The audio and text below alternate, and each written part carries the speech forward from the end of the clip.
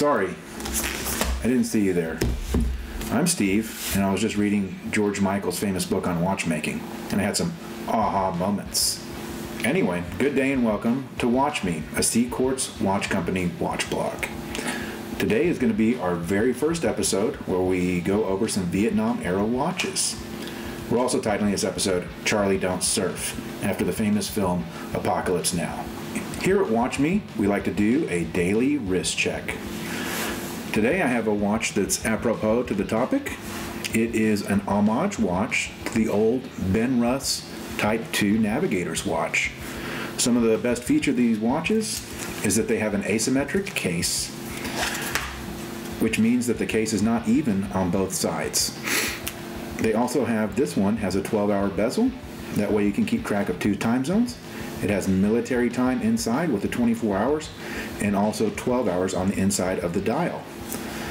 I like this one because, again, in keeping with the topic of the show, has a very cool relief. I'm not sure if you can see that, but it's from the film Apocalypse Now. It's got the helicopters coming in when they're playing Ride of the Valkyrie, which is a pretty cool song by Richard Wagner. We might be able to make a link to that in the description. We do have a link to a Watch You Seek article about this, or a sales post rather, that has all of the data that you'll need on this one. It measures about 42 in terms of the case width. It's about 47 lug height, and it's got a 20 millimeter lug width. It fits very nice. Some people think it's a little bit too small. I like wearing it on this military green NATO strap, which fits right through here. This is exactly what these watches were originally issued on. Inside of this particular model, the movement that beats inside is a Miyota 90-15 movement. Now, a movement is the mechanical machine that makes these watches work. These watches, in fact, don't need a battery. They're not electric at all. Inside, they have a rotor that goes around and supplies power to a spring. That spring then drives the second hand and drives the whole power of the watch. That's the whole idea between an automatic watch. Many watches we have today are quartz, or they're electric powered, like the iWatch. But these older watches issued back in the late 60s and 70s, they didn't have that technology until the quartz crisis. Some other info on this watch is that it has pierced lugs, which means that these lugs have holes drilled into them, which makes for much easier strap changes. The crystal on this one is not period specific. This is a sapphire crystal, I believe, and that means that it's much more scratch resistant and break resistant than mineral crystal, or what they used to use on these, which was basically acrylic. DAGAZ no longer has these watches available on their website. You can still find them on Watch You Seek. You might be able to find some on eBay or in watch forums. I purchased this one directly from another Instagrammer who goes by Watch Squatch. He's a pretty cool guy. If you like seeing great photos with cool military and tool style watches, and a guy that wears probably the best looking flannel I've seen on the internet, give him a follow. He's great to follow. He's a cool guy as well. But that's where I got this. The last one I saw for sale was about $450 online. I think it's more than worth it. I got a pretty good deal on this one. I've enjoyed it. The lume is great. There's not much else to say about this one. You can check the description of the show down below, and it will have some links that you can follow. You can learn more about the specs. You can get to DAGAZ's website. One thing now is you have to log in to be able to check their stuff out, but they do have other versions of this, just not this one in particular. Next, we have our weekly review. I'll put this away for now. You can continue looking at this beautiful watch. But the next watch that we have up is the Karlskrona Hemlig limited edition. I bought this watch again through an Instagram seller. He does have a website. We'll link that website inside of the description. He's a small manufacturer, and he makes pretty good pieces. I've enjoyed this one quite a bit. It comes on this NATO strap that he does. The NATO strap is blasted.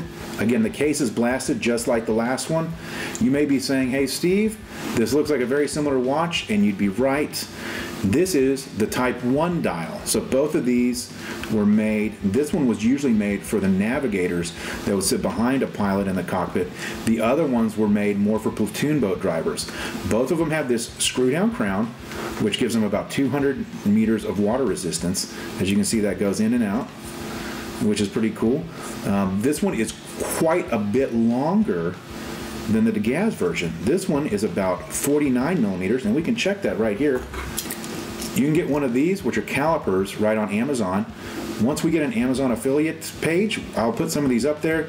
If you want to support the show and you want a pair of these, you can buy them there at the Amazon affiliate link, and we would really appreciate that. We're a completely independent show, so we buy every single watch that we're going to show you. I'm not going to take anything in for review for free. I want you to get as unbiased an opinion as you can get, which means I'm buying everything, which means I do need a little help with that. And buying things that from an Amazon affiliate link does give me a few cents on the dollar, and it really helps. So as you can see, we'll open these calipers up. I want to look at the lug height. I am not great at this. And this one is almost, yeah, it's 49.72. So we got a pretty long boy here. So we've got a pretty long lug height. That is the distance between the tip to tip of the lug here. Here we have over 49 millimeters. That's a good size. To me, that's a great size for a tool watch that you don't want to wear under a long sleeve shirt or anything like that. This one, the case width is again almost the exact same size as the DAGAZ we looked at earlier. It's 42.5. And I'll put this on my wrist so you can see what it looks like on. This one has a really great wrist presence, I think. I think that looks great. It covers the wrist. To me, the NATO strap here, it's a double pass NATO strap. It makes the watch sit up quite a bit on the wrist. I usually like to go with single pass NATO straps, but this is a very nice one that he issues it on. Inside of here beats a Solita SEL movement. That's another high beat movement, which means that it beats much faster than a regular movement, so you get a much cleaner sweep of the second hand. The other really nice thing about these is they're hand regulated. This one's been keeping within about 2 seconds a day since I've been wearing it. He has these, I think, still on his website available. I'll link that also. Again, completely independent. I bought this one on my own, whatever discounts were available and coupons. I didn't get anything in remuneration for this. I just think it's a super cool watch. And you can get these for under $400. I don't understand why he still has some left. The only thing some people have had an issue with is this. It has a ghost logo on it, on the dial. Some people don't like that. I think it's really cool. It's a trident. He also has a signed crown. It's a trident. Overall, I think it's a great watch. I don't have a scale, but in terms of would I buy this or not, the answer is I bought it and I've kept it. I've had this for quite a while, haven't resold it. This watch is going to stay in my collection until gosh knows when. I'm just going to keep it. It's a forever watch for me. So that's let's say I have a scale of 1 to 5. 1 being I got it in, I wanted to flip it as soon as possible. I hate it. 2 being it's okay. I'm going to wear it for a week or two, and I'm going to flip it after that. 3 being this is awesome. I'm going to keep it for a few months, and we'll see where it goes. If I can get most of my money back out of it, I'm going to go ahead and sell it. 4 being, I'm going to keep this for the time being. If someone makes me a really good deal on it, I may sell it or as part of a trade. And 5 being, I'm just going to keep this watch. This one's a 5, an absolute 5. Our next segment here is a watch and learn segment on Watch Me. We're going to use the same watch, here this Karlskrona Hemlig, to go over parts of a watch. We've gone over other parts of this watch during this episode, but I wanted to go into them more specifically so you have an idea of what we're talking about every single episode. I'm going to take off this strap so that you can see the workings of the watch. So first of all, the whole outside of the watch is known as the case. There's several parts of the case. There's the case back, there's the mid case, which is the part in between the case back and the bezel. There's the bezel, which is this part that moves. And then inside of this bezel sits a bezel insert. What we usually do is we use an adhesive to get this bezel insert to house inside of this bezel. Okay? The other part of the watch is the pins. The pins are the things that hold the straps in. They're right here. Most watches, you can remove these pins, change them out, use them to remove them. You could add a leather strap if you like. Many watches come on a metal strap. You could actually take that off and switch out the strap. I think a lot of consumers don't know that are new to watches. So if you see a watch you love and it has a strap that you don't love, feel free to buy that watch. You can simply change out the strap. Now the thing that holds these pins in are called lugs. The lugs are the part of the watch that protrudes out from the case. Here, these are these lugs. The most common size of these lugs is 22 millimeters, 21 millimeters, 22 millimeters, and sometimes you get a big thick lug width, and that's 24 millimeters. The other way we measure the watch, as I've talked about earlier, is lug height. That is the lug to lug distance. Now watches come in all kinds of lug heights, but the most common is 46, and you don't see too much stuff over 51. So there's really not too much variance unless you start getting into mall watches, which sometimes can be monstrous, or if you get into old-time vintage watches, sometimes they're quite a bit smaller. And finally, as we talked about case back, there's the strap. The strap is what holds the watch to your wrist. With something like this, we could take these out and put leather in there. One thing I like to do though, and I'm going to wipe this watch, one thing I like to do with this watch is I like single pass NATO straps. Now they can't be sold in the U.S. as NATOs because nowadays in the U.S. there's a gentleman that has a trademark on it.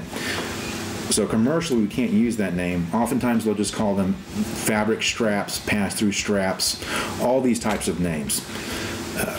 But originally they're called NATO straps because they were issued on watches through NATO. And so the idea was these are NATO issue watch straps. They had a NATO reference number and that kind of thing.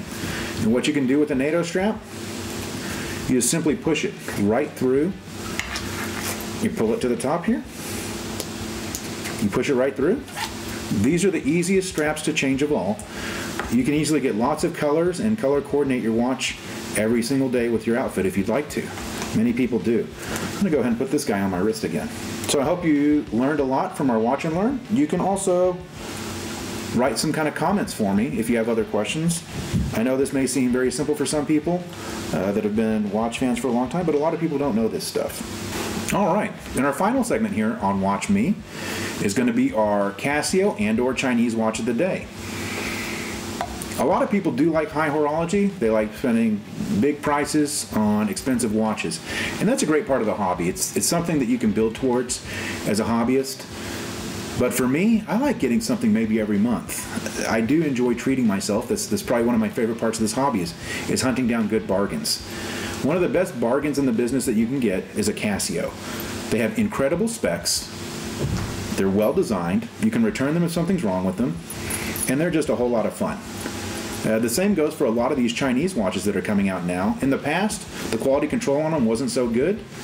The quality control is getting better. You will, if you buy them directly from China, about 3 out of 10 will have some problems. You may have to return it. What I found is the best way to get a Chinese watch is to buy it used from another big fan of watches that may have an Instagram page, or you could maybe join some Facebook groups and trade within there. A lot of people will have their watch on a scale, again, that 1 to 5 scale. A lot of people just want to get the watch, enjoy it for a minute, and flip it. You can always buy one for cheap off of someone that does that. So let's go over this Casio. This is the 40th anniversary Square G-Shock. These came out originally in 1983. The call number on this is Casio DW5040PG1. The 5040 cases or the 5000 cases are always these squares. They're great cases. This has 200 meters of water resistance. This has none of the bells and whistles of the modern ones. All it has is the countdown timer. It has the stopwatch. It has the alarms. It has, I don't think this one even has 2 time zones. It keeps the date for you. And it has really good luminescence. Let me see if you can't see that. We're not in the dark. It has gold ionized plating on it and has some DLC plating. There's a screw down case back. These are made in Japan.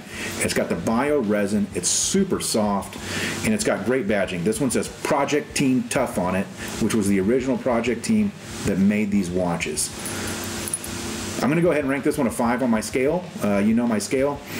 This one's staying in the collection pretty much forever. It's probably a 4.5. If someone gave me the right price at some point in the future, I might be willing to sell it. But this one's probably going to stay. I could go ahead and give you the dimensions on this thing. The lug height, as we talked about, is right at 49 millimeters. This one's 48.9. The case width on this guy is about 42.8, which is a great case width. It has downturned lugs, so it wears very comfortably. Again, it's got this integrated bracelet. On these, we talked earlier that you can often take these off. These are hard to take off. You're going to need to get a screwdriver. They do have connectors. We can do that in a watch and learn in the future. The thickness of this guy, which is something we didn't go over earlier, is about 14 millimeters. It's 13.8. Pretty thick, but not for this type of watch. This dude is pretty light. It's 78 grams. It's still pretty heavy. It's made of stainless steel, and again, this is actual gold. It's ionized gold plate. Like all G-Shocks, this one is shock resistant, as the name would imply, which means you can bang it around, trash it, do whatever you like. Probably run over it in a car. Not going to have too much wrong with it. And they say that this thing is recrystallized. I have no idea what that means, but I think it has something to do with the way the screen is. It's got that old vintage feel to the screen. I love it. 1980s style. These things aren't available on Amazon. You're either going to have to get them through Casio. They also have authorized dealers that you can get them from. I got mine in the mall here in Pittsburgh at a place called Noah Gabriel. The GM there is a good guy. His name's Chad. Tell him I sent you. Again, I don't get any special deals. I just like him, and I wanted to pass on a name to you guys. He's great. I buy stuff there. I do reviews on Google for him. So, well, that concludes the first show of Watch Me. I hope you learned something. I hope you enjoyed it. Leave all kinds of comments for me. Anything you'd like to see reviewed, particularly Chinese watches. Like, follow, subscribe. Follow me, you idiots.